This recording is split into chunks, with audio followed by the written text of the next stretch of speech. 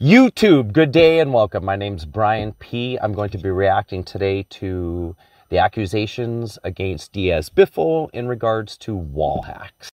And if you've seen BadBoyBeaman's clip, you'll know what I'm talking about. If you haven't seen the clip, I will link it down below in the description.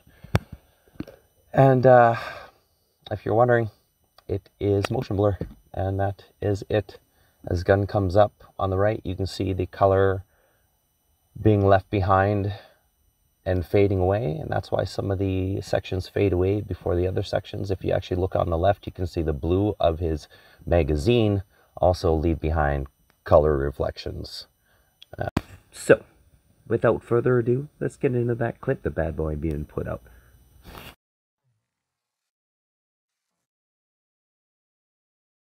Just there then.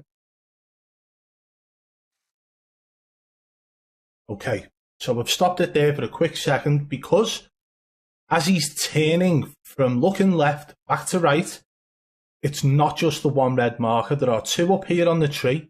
There is one here and one right by his blue ping. So what is it?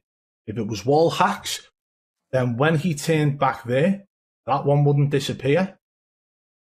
The one's up on the tree.